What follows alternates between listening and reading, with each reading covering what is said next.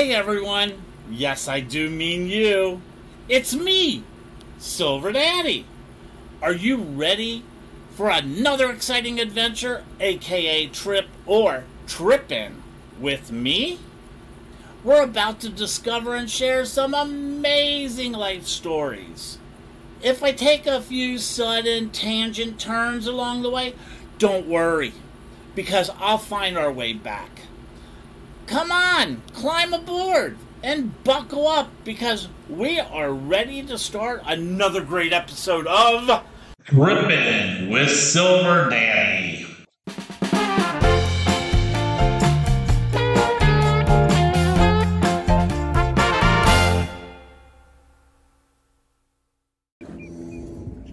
Hey everyone, welcome to this week's Trippin' with Silver Daddy.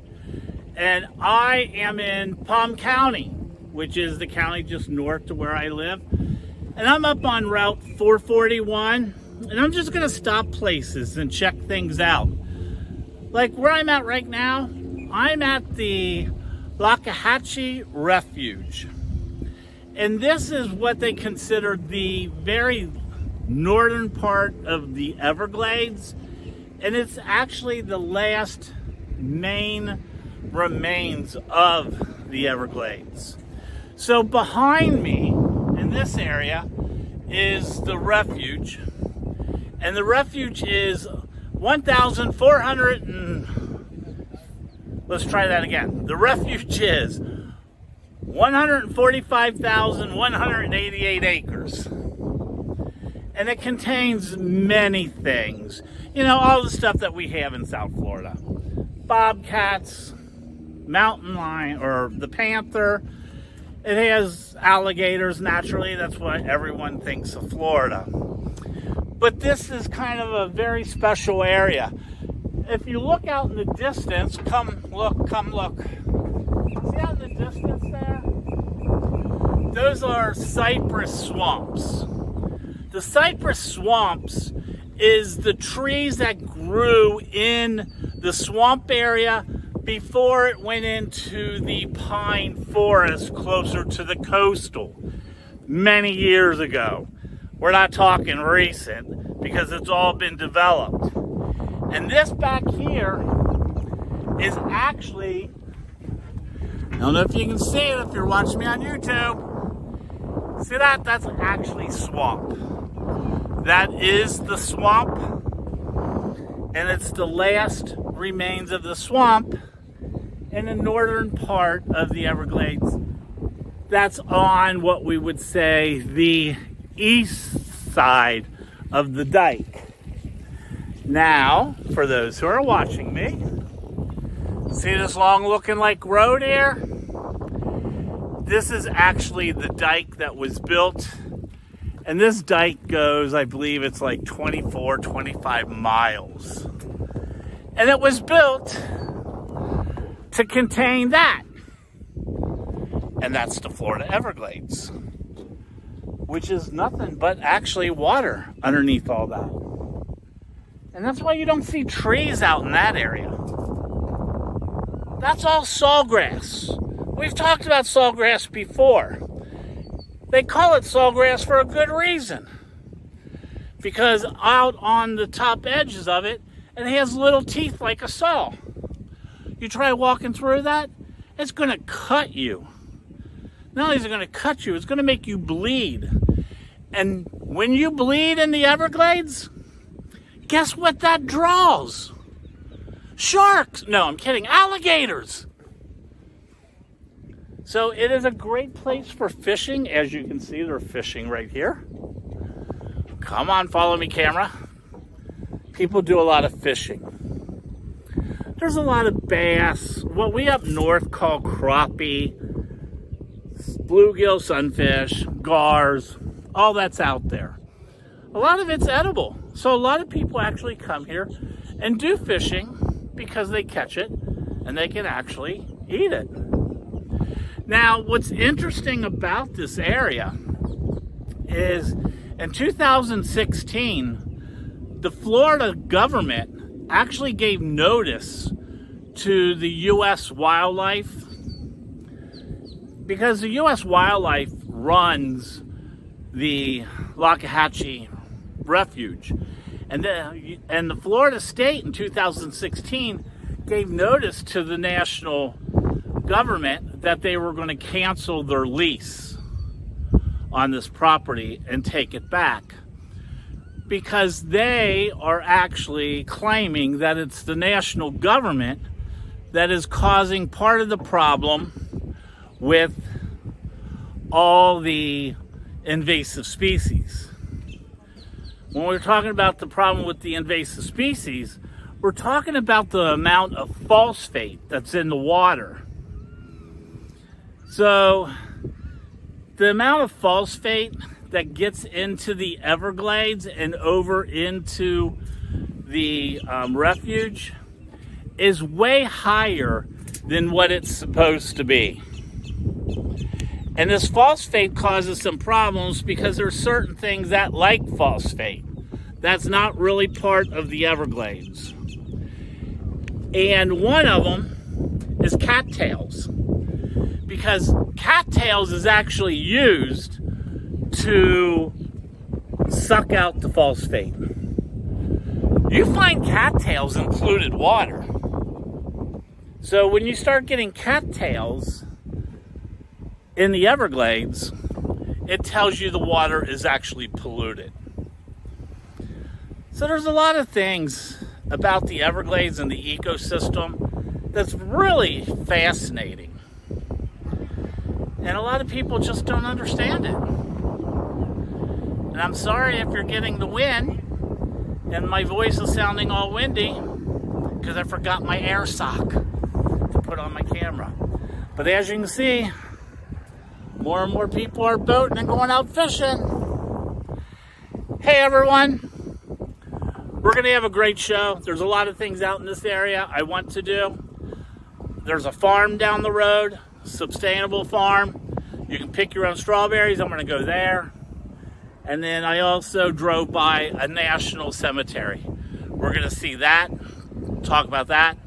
And I'm actually going to go to the visitor center of the refuge. We're gonna do that as soon as we come back from break. Hey everyone, do me a favor, watch our sponsor, and I'll be right back. This is Trippin' with Silver Daddy. Be right back. Hey everyone, welcome back to Trippin' with Silver Daddy. I'm in Loxahatchee Refuge up in Palm County. And this is like the northern part of the Everglades. I'm hoping you're watching this on YouTube so you can see the video. See all that stuff down there? That's water. And that little green stuff, we call it duckweed up north. It grows, creates a lot of oxygen, and certain animals actually eat it. So this is actually a part of the Everglades National Park.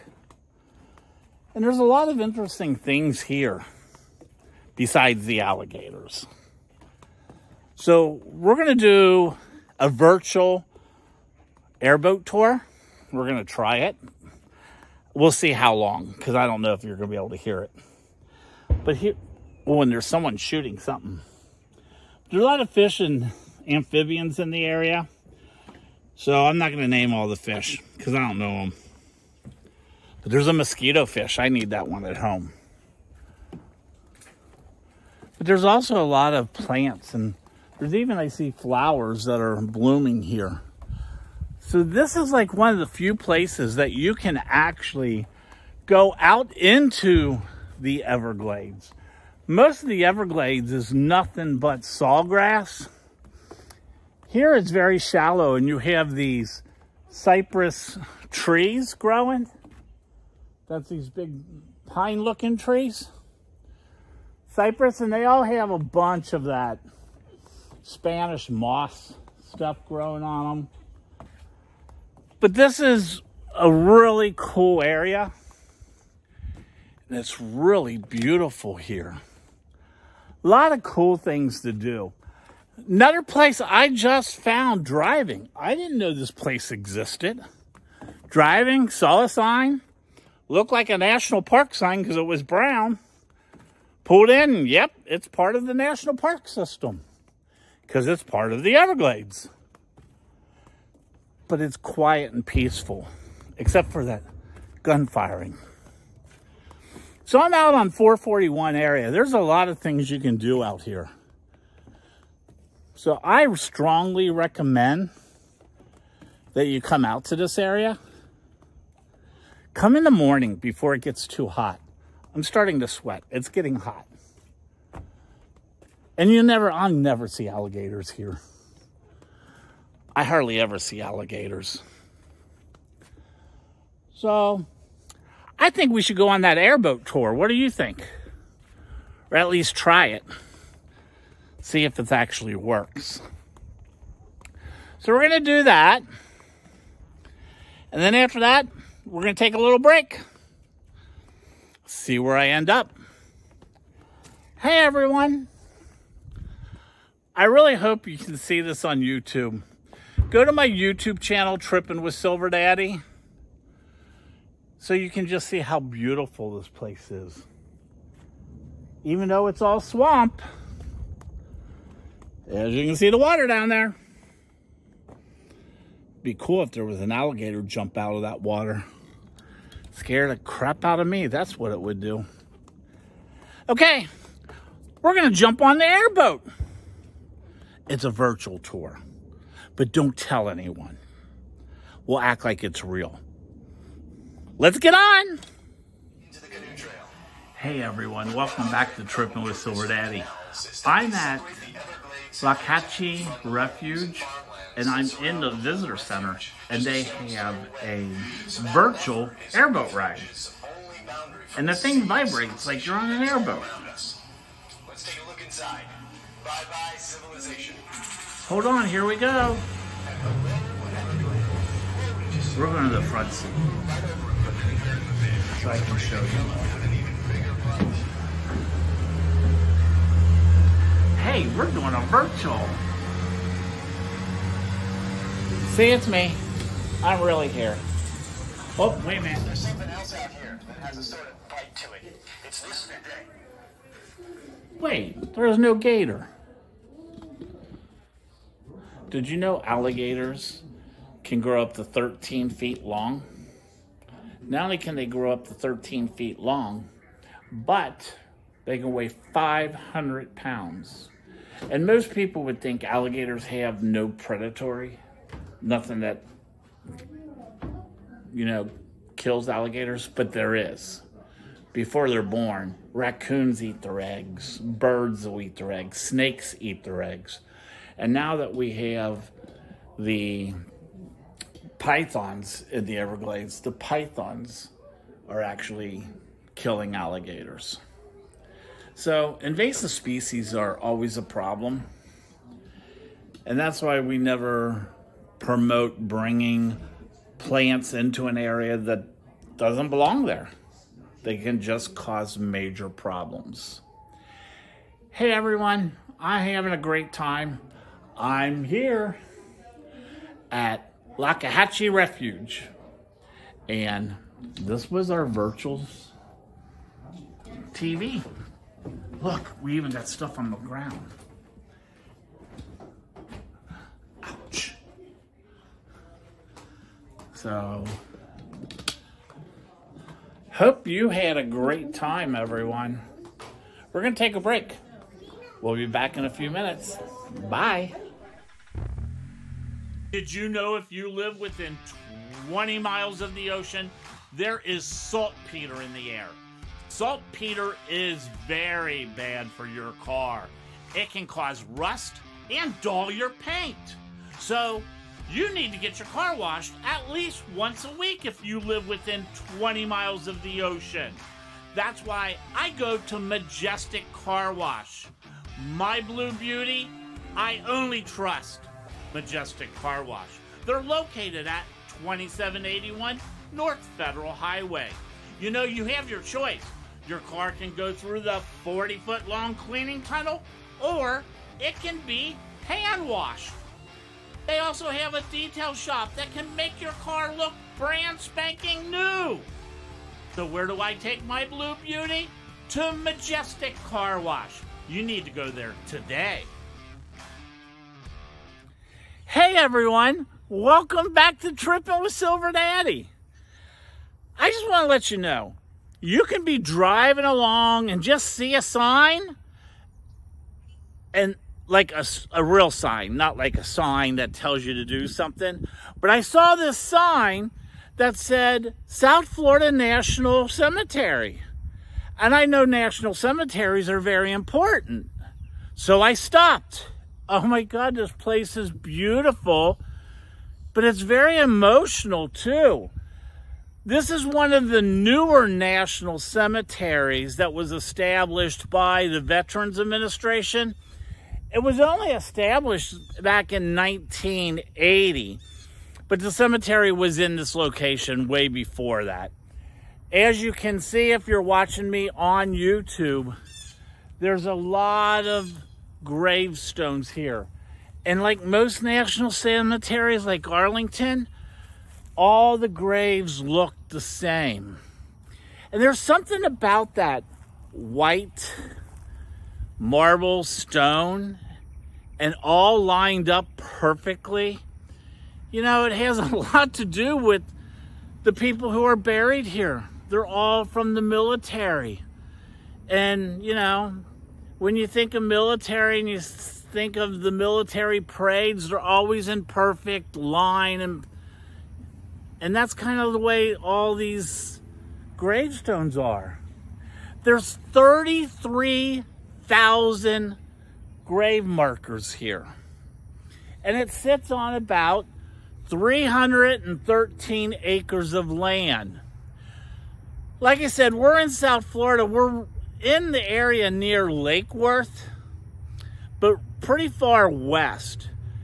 And this property is beautiful. You know, there's some like really famous people who are buried here. Not only famous, but representing pretty much all the different wars. There are people buried here from the Civil War, from the Seminole Wars, which we talked a lot about Seminole Wars. If you watch my podcast, there's many shows I start discussing the Seminole Wars, and also the Spanish-American War. So it's kind of has a lot of people, and then you have World War I, World War II, Vietnam. All these wars are represented here. So it's a very interesting place. As you see, I keep checking behind me because I know what lives in that water right behind me. So if you see something coming out and getting me, you better be yelling. Back to the cemetery itself. There's also 3 Medal of Honor individuals buried here. Medal of Honor is the highest award given to anyone in the military, and it's only issued and given by the President of the United States. One of these individuals, James Hendricks, is one of the 3. James was born like back in 1920s, and he lived in Arkansas.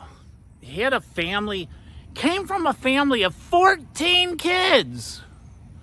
Hell, can't even afford to feed one child nowadays. How in the hell do you 14 kids? But he was one of 14 kids in Arkansas, and they were sharecroppers. Now, James had a rough life back then.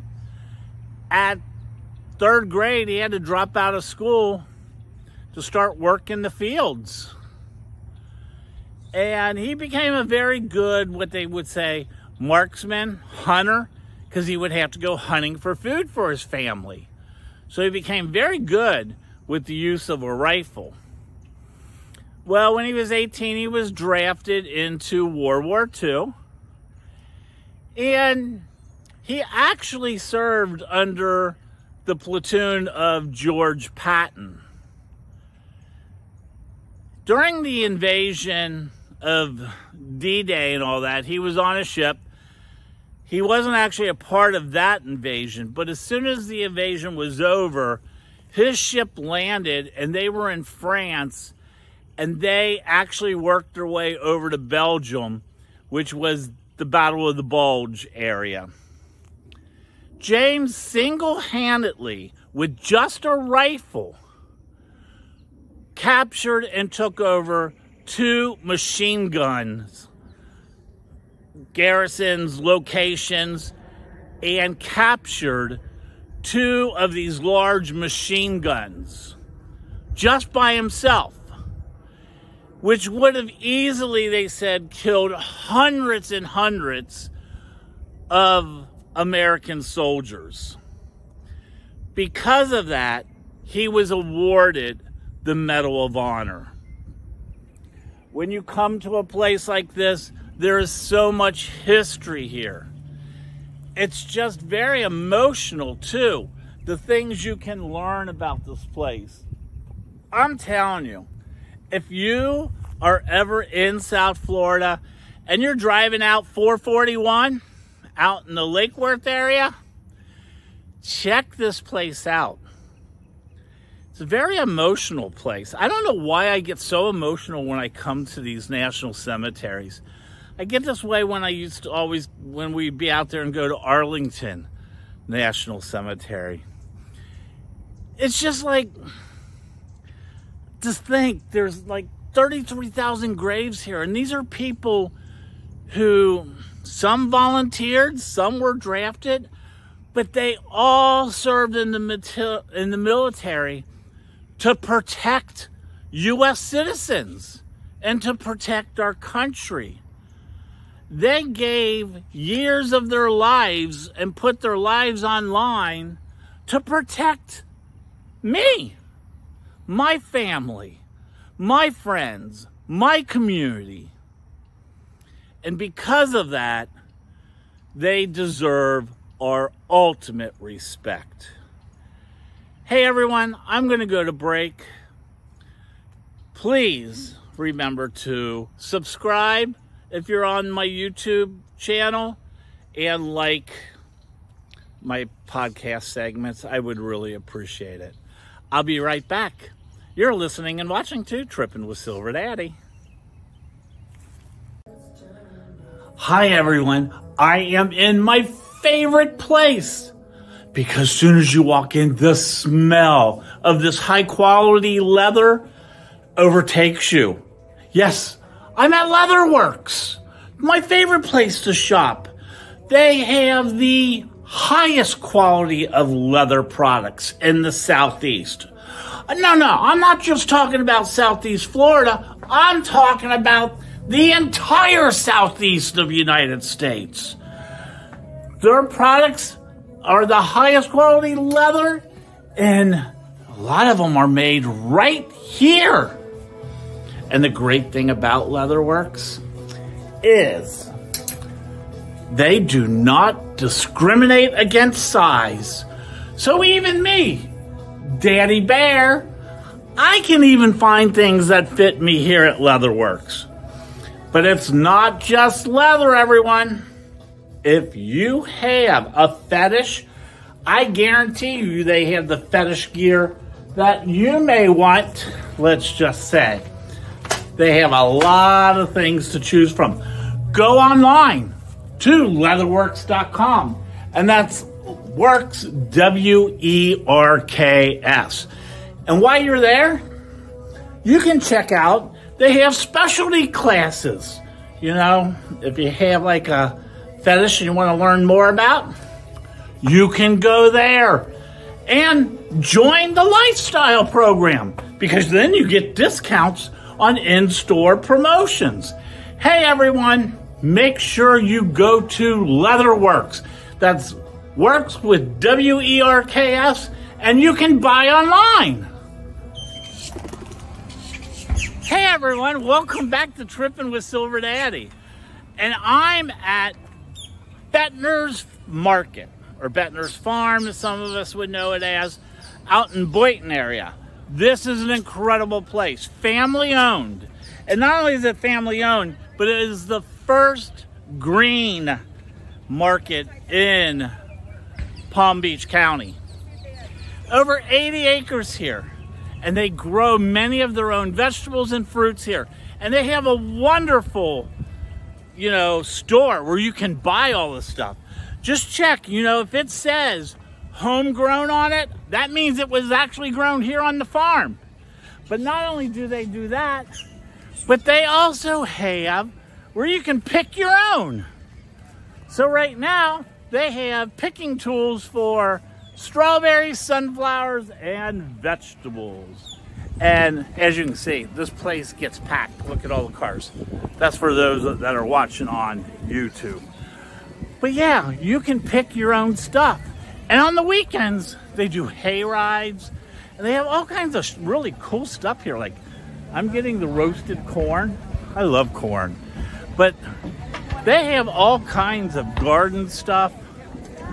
But look, you can get your own supplies right here. Get your own buckets, and you can go pick your own strawberries or get your own sunflowers. It's all here. Now I ask this guy, what's the green buckets for? Vegetables. For vegetables? And the black ones are strawberries? See, you can go pick your own, get your own strawberries, and just go out into the field. I saw all these sunflowers when I was driving by. Sunflowers just happen to be one of my favorite, very favorite flowers. Ever since I remember a time driving out through the Midwest in the summertime and just saw fields and fields of sunflowers. Ever since then, they became one of my favorites. But they have so many things here. You can spend all day. This is a great place to bring the family and the kids. But you can do all this. They're gonna go pick their strawberries. But look at the fields behind me if you're watching on YouTube. That's the sunflower fields. So they grow a lot of things here. I just never heard of this place. You should see, and I'm telling you, the fresh vegetables inside the place, they're incredible. The cauliflower, the white and purple cauliflower, there's so many things here. And this is another place I just stumbled on. I'm driving down 441 out in, I guess, Palm County. I was driving Uber earlier. But I'm just out here driving and all of a sudden there's all this things out here. It's like we're on the verge of country area. But here's the fields. I mean, you got vegetables growing. I'm telling you, this is the place to be. On a weekend, come out here and have fun. And all these people are going to go pick strawberries. It's strawberry time in Florida. Hey everyone, I hope you're having a great day. And whenever possible, I always support buying local. Make sure you buy local and support your local farmers. It's very important to do that. They have a whole thing here. Oh my God, they have fresh pies inside. Breads and pastries. They make Amish-made products. Well, I can tell you one thing, I'm getting hungry. I'm gonna go get that corn, that grilled corn, and I'm gonna get me some mango tea. I like me some mango teas. And since I just did some research on the sweetest fruits, I found out mangoes is one of the sweetest natural fruits. Hey everyone, I gotta go to break because I'm hungry. So you're gonna watch my sponsors and I'll be back at another location.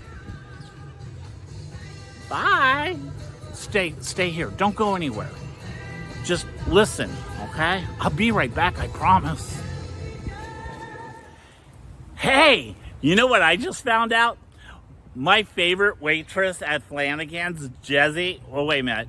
I should really say one of my favorite waitresses, because I don't want to really piss off Ashley or Ellen or any of the other ones.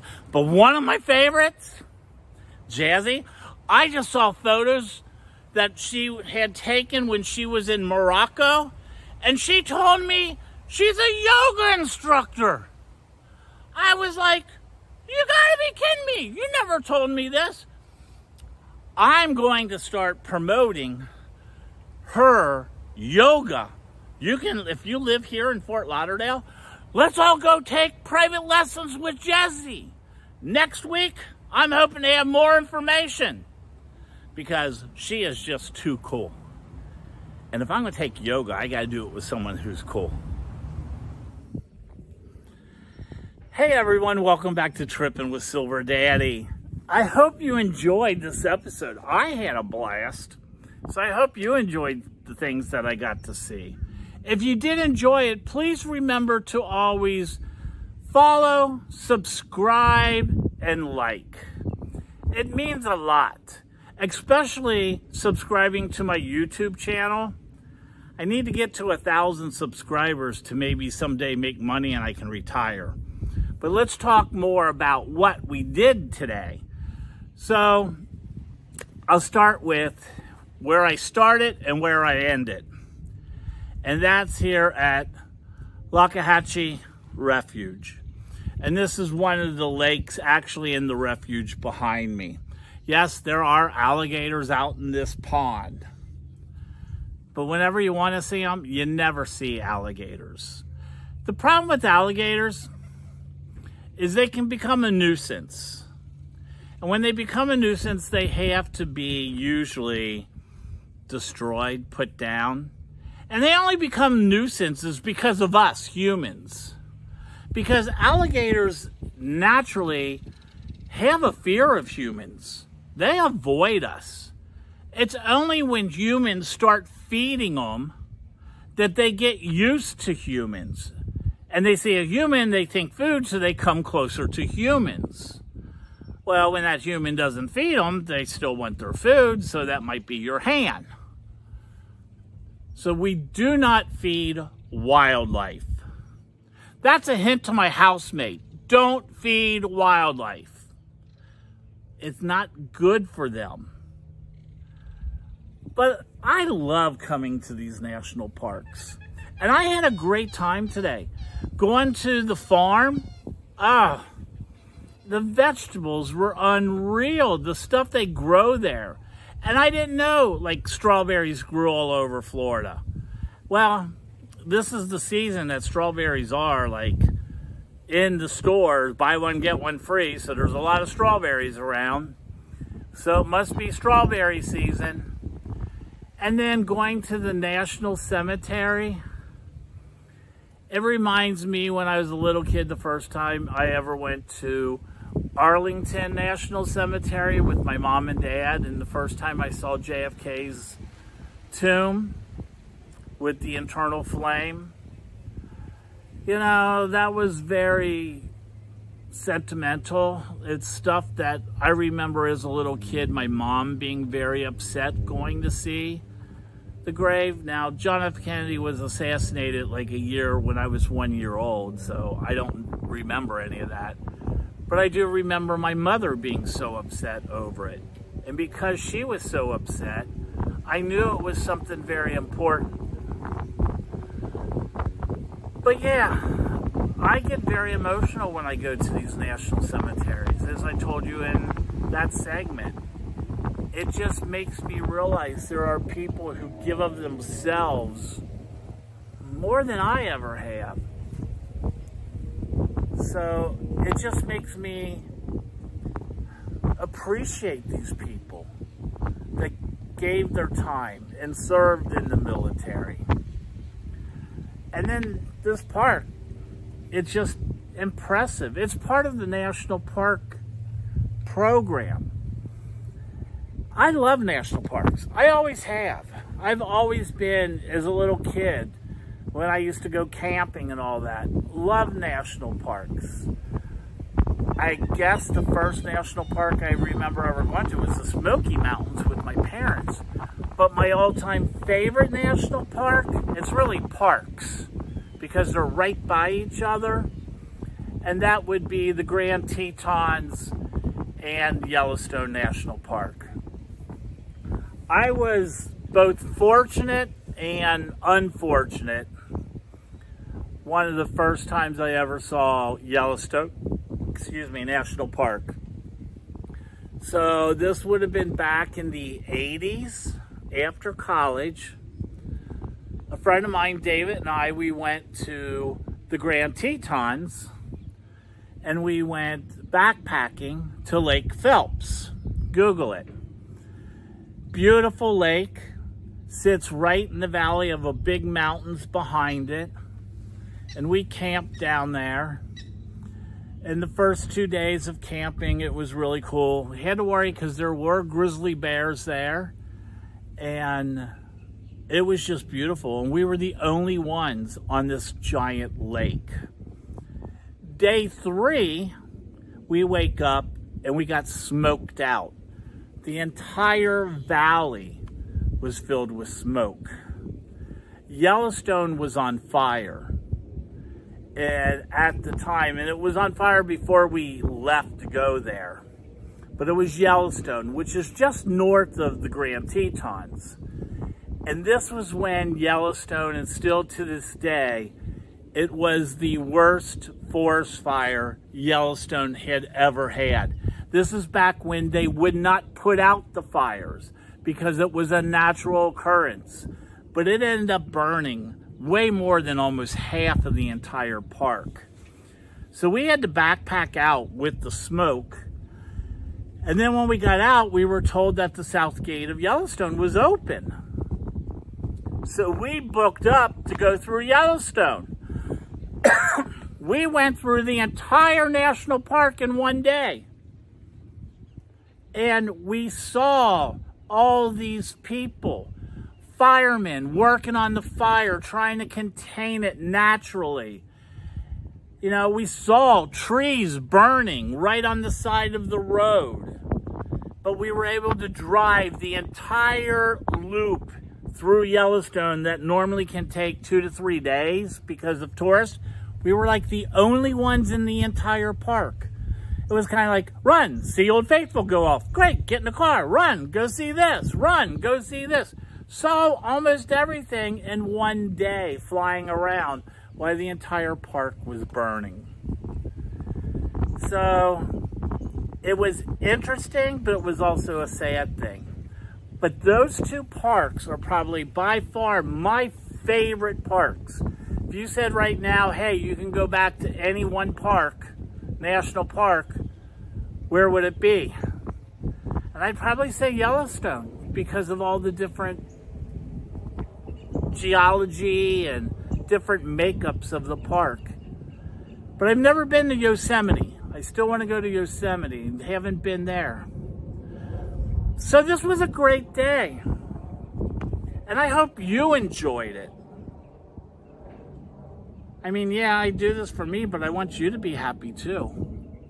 I would love for you to leave comments and tell me if you like the shows or not. Would make my day. Hey everyone, I have some credits that we need to roll. I want to give you some information about the places where I was. So let's roll the credits. And I'll be right back.